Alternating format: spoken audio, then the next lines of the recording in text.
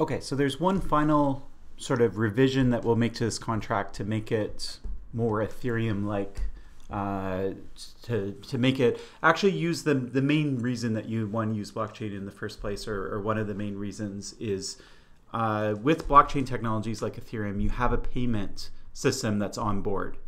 So in Ethereum's case, you have Ether. And so being able to transact Ether and tie the payment of Ether into your contracts, that's like the big kind of selling feature of what Ethereum will do for you. Okay, I'm not saying that if you don't have any financial layer to your application at all, that it doesn't make sense to run it on Ethereum. There are some applications where it still is a good blockchain use case, even if you don't have payments. But anyways, this idea of having payments sort of involved in your smart contract is something that we definitely want to explore. Okay, so this is the contract that we've seen so far, and this will be the new version of it, but don't pay attention to this yet. Let's talk about conceptually what we want to do. So this is my idea. My idea is we have this this contract, and the function inside of the contract lets you set an integer, and we add this modifier that basically said, okay, only the owner is allowed to set this function, or to call this function or set this integer, since that's the result of this function. Now, here's a new idea. What if we do this and we're going to open it back up so that anybody can set this integer, but they have to pay? Okay, so let's say, for example, you have to pay 1 Ether if you want to be able to set this integer. So anybody that comes along that wants to set the integer, what they'll do is they'll call set, set 10. So here's the contract, and we'll assume that it already exists on the blockchain. And somebody is going to come along and they're going to say, I want to run set 10 on this. And they're going to pay gas just for the running of this function. Okay. And then additionally, what we're going to say is you're going to pay something extra. So on top of the gas, you're also going to put in a payment of 1 Ether, for example. And then we're going to let you run set 10, and then we'll update the integer, and the integer will now be 10. Okay, so let's say before it was 8. Okay, so someone wants to run set 10, they pay the gas, 1 Ether. This comes from a certain address. The address will be in message.sender. That's how the Solidity contract learns the address of the person who's sending this particular transaction.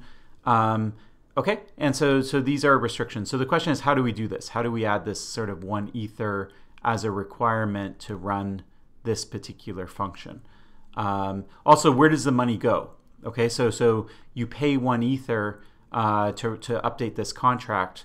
This contract is listed at an address. So in this case, it's a contract account as opposed to an external account. External are for people like Bob, for example. This would be, for example, an external account or address. This would be a contract address. Okay, and the answer is, where does the 1 Ether go? Well, it actually goes into the contract. Okay, so the contract now owns the 1 Ether. Okay, and who's allowed to spend the 1 Ether that exists in the contract? Well, the contract code itself is going to have to spend that Ether. So you're going to have to write code in your contract that says, if you ever have a balance, what you're allowed to do with that balance. Okay, so the contract isn't a person, so it's not like if it builds up a bunch of money, it's not like someone can come along and transfer that money out. The contract itself has to take care of how the money that's loaded into it is then dispersed. Okay, and there's 2 common ways. There's sort of a default way, and then you can custom code how you want it to work. And so I tried to write an example that will show you both of these. Okay, so this is sort of the mental model. It's a little weird. All of Ethereum is a little weird, but once you get kind of comfortable with the mental model, then you can start to see different things that you can do with Ethereum. Okay, so I'll just note that the 1 Ether becomes the property of the contract. So you can have a smart contract like this, and the contract itself can hold money, and it could accumulate a lot of money. if lots of people want to set this integer and they're all paying in Ether, you could build up lots and lots of Ether inside of this contract. Okay, so let's take this one by one. So I'll show you the new set function, and then maybe we'll just take it from top to bottom, and then I'll introduce all the changes to the contract as we see the modifications here.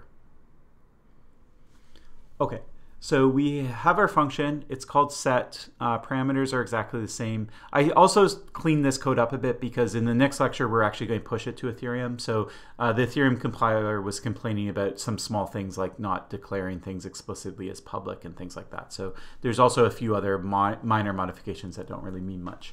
But anyway, so we have this parameter, and now we have two modifiers here that are different than this. So here we have only owner, which we defined last time. That was the modifier. We don't want only owner anymore because we're saying anybody can run set. They just have to pay. And so there's two functions here. One's called paid and one's called payable. Paid is a custom modifier, so it's something I wrote. Unfortunately, I should have maybe picked a much different name. Payable is an Ethereum modifier, okay, or Solidity more specifically. And so this is a keyword in Solidity. And we actually saw payable before. So all along we had our fallback function, which had this payable modifier, but we said we'll wait until later to actually say what it means. Okay, what does payable mean? Payable means that if you run this function, you're allowed to send money along with it. Okay, in other words, let's say you have get, which we've always had. Get is not payable. So what would happen is if you try and say get, and you have to pay your gas, but if you try and staple some Ether to it as well, then the function, it won't run. The Ethereum network will reject it. The other thing I didn't explicitly say, that now that I'm looking at this picture, I should have said, where does this 1 Ether come from? Right? Well, the 1 Ether comes from this address. Okay, so the address that runs set 10 also has to have that 1 Ether in this address, and so it moves from this address ultimately to the contract's address. Okay, so that's the flow. So if this address has 100 Ether and it sends 1 Ether along with this set, then it's going to only have 99 after this operation is completed. And then this contract address, say it had 0 before, it now has 1. So that's the update to its balance. Okay, and so not every function will accept you adding Ether to it. It has to have this payable as a particular function, then it will. Okay, so what we do is, the first thing we do is we make our set payable, meaning that now you can send money along with it. Okay, now the next thing we want to do is we want to write a modifier that basically says you can only run this if the amount of money that you're sending is greater than 1 Ether. Okay, and so I wrote this modifier to accomplish this task. I called it paid. It's right here, so we can backtrack up and we can see that this is the modifier that's going to run. Okay, so paid will run this modifier. Okay. Okay, so the modifier looks almost the same as the one before. There's a require condition, and if it returns true, then we run the actual, or we keep going, but ultimately we run the function itself. If it returns false, it's going to throw an exception and it's going to revert the state. And we have to talk about what it means to, let's say you send 1 Ether, but there's some sort of exception. Does the Ether go to the contract or does it go back? And so the point of reverting state is that if you try and run set 10 and you hit an exception, then the 1 Ether will go back to this address. So this address will keep it. So the gas will disappear. The gas will be consumed, but the 1 Ether that you stapled onto the run of this function, it will be returned to the person who called it. Okay, so that's what happens there. Okay, so our require statement is just 2 logical statements with an or. And so what I thought was, the person who creates this contract, the owner, they should be allowed to update for free. So if they want to do it, then that's fine. We're not going to charge them. But if they're anybody other than the owner, then we're going to charge them. Okay? So either it's true that the person running this function is the owner. That's case 1. Or case 2 is that the person running this function has stapled some amount of currency to this in order to run it. Okay, and this amount of currency is in what's called DAI, which is named after Wei Dai, who was a cryptographer that came up with a system that wasn't exactly a blockchain system, but it had some kind of connections to it. And DAI are kind of like Satoshis in Bitcoin. So Satoshi was the smallest amount of Bitcoin. So Bitcoin was divisible to 8 decimal places, and so Satoshi is that smallest unit. In Ethereum, they split it to even more, and so 1 DAI is like 18 decimal places of an ether. It's hard for me to phrase it. Actually, pardon me. So I'm actually completely wrong. So this is called Wei. Sorry, that's his first name. It was Wei Dai. So it's called Wei. And in Ethereum, 1 ether is 10 to the 18 Wei. Okay. Okay, so anyway, so this ends up, if you count all the zeros, this actually ends up being 1 ether. So this is equal to 1 ether. Okay, and an ether is worth, maybe a couple $100. It depends on when you're watching this video and what happens to the exchange rate. But when I'm recording it now, it's sort of $100. Would anyone pay $100 to update an integer? Obviously not. But anyways, this is just proof of concept code.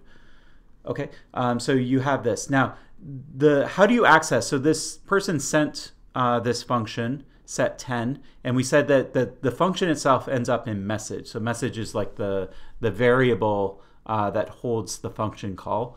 And so message.sender is the address that sent it. Message.value is going to be the amount of money that was attached to it. Okay, so 1 ether is sitting in message.value, and the address that sent it is sitting in message.sender. Okay, so if message.value is greater than 1 ether, then that's fine. Then we allow this require statement to be true, and therefore it won't throw an exception, and it will actually execute the code for us. Okay, so the code works as it worked before. If the requirement is true, then we'll take the parameter that was passed in, 10, and we'll update stored data.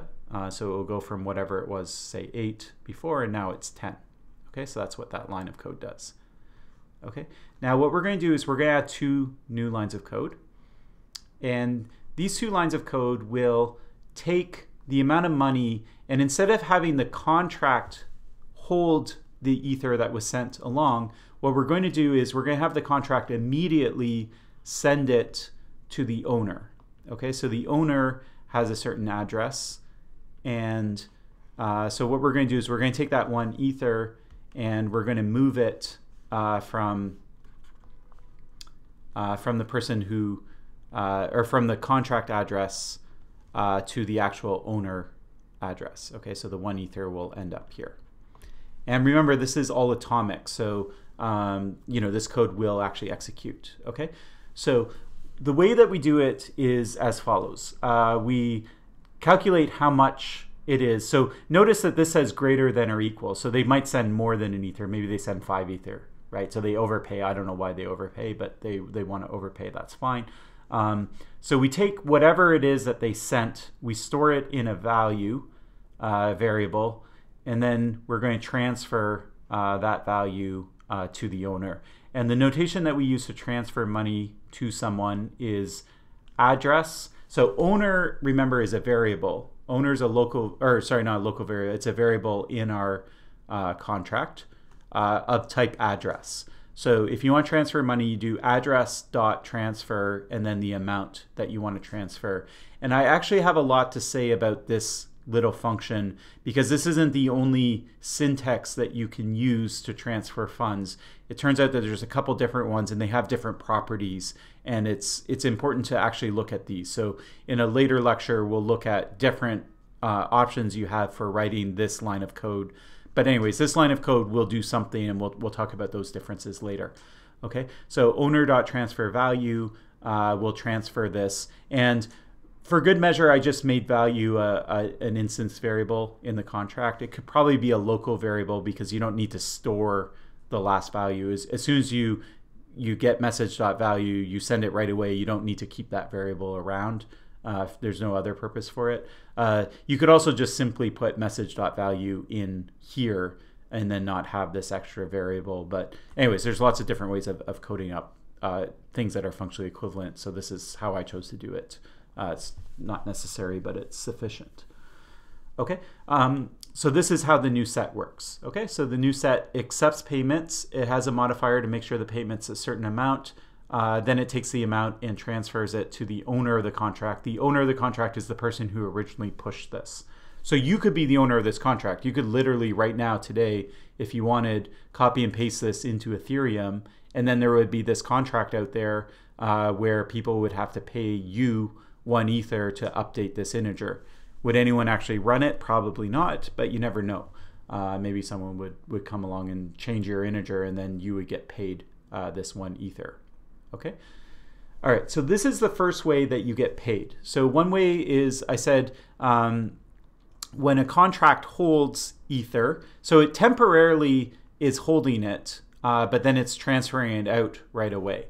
Okay, so that's one way. You can have logic in the contract that tells you how to get rid of it. And you don't have to get rid of it right away. You could store it, and then later on you could decide to disperse it. So you don't have to do something with that value right away. If we remove these 2 lines of code, that would still be a valid contract. All that would happen is if we remove these 2 lines of code, is the contract would just keep building up money, building up money, building up money. Okay, so it wouldn't, instead of the owner getting the payment, the contract would just hold, if 10 people ran this, then it would hold all 10 of their payments as the balance of the contract. So another thing that we think of is, well, especially if you make a mistake or something like that, there should be a way that maybe the owner of the contract can just come along to the contract and say, hey, give me everything that's in the contract. Okay, give me the complete balance of the contract. And there's 2 ways. You could code up a special function that says that. But there's another function that's useful, which is called self-destruct. And what self-destruct does is it takes a single parameter, which is called owner, and basically it deletes the contract, it deletes all the state. It can't delete the history of the contract, so the history of the contract will still be in the blockchain, but it basically updates the blockchain to say, hey, this contract is now defunct. You can't call it anymore. And whatever balance is left in the contract address gets sent to whoever the address is that's specified here. Okay, so in this case, we wrote it in such a way that when self-destruct is called, the owner is going to get the payment of whatever money's in this contract. Okay, and we want to make sure that only the owner is allowed to call this function. Otherwise, anyone could come along at any time and call it, and it would kill the contract. They wouldn't make money from it because the money would get sent to the owner. But still, you wouldn't want someone, at an arbitrary time to just come along and kill your contract. Okay, so what we do is we keep this only owner modifier that we made in the last lecture, and now we're going to use it on this sort of done function, which will basically kill off the contract. Okay, so this is another way to transfer funds. It's kind of like the default way, and so in general, you can think hard about why you wouldn't want to have this line of code, but in general, most contracts that you write will probably have this, and it's good to have there just as a fallback, especially if you sometimes these contracts get really complicated and there's weird bugs or issues, and you can't change the code once you push it. We talked about that, and so sometimes you want to get your money out, and so having this as a kind of fallback is a good way to get it. Okay, the rest of the function is exactly the same, so we still have the get. I just added public to it. I also added a modifier called view. View is also a Solidity thing. It's not something I wrote. It's not a modifier that I wrote. And it basically says that this function doesn't update the state. It used to be called constant. Actually, there might be a slight difference between view and constant. I'd have to look that up. but anyways, this is a function that does not update the state. Therefore, we can tell the compiler that, and it's just good for the compiler to know, and Solidity will insist that we do it. It won't fail to compile, but it will throw a warning if we don't put that in. So anyways, that's that little modifier, and then we have our fallback function as well. Okay, so this is a summary of how you add payments on top of functions that are being called. And this is really the kind of bread and butter of Ethereum. This is what makes Ethereum contracts so interesting, is that you can actually kind of collect money and disperse money. And notice the owner doesn't do it. Like, this is coded up in such a way that the owner is allowed to do certain things, but you could have this where there's no reference to the owner. Anyone's allowed to do anything. And it can be completely self-governed. This contract will just run on the blockchain, and it will do whatever the code says, and whatever funds come in and how it's dispersed will be governed only by what the code says. And so there's no one that can change that code. And so this allows you to set up different kind of contracts and things like that. We'll talk about use cases in the last part of this course. But yeah.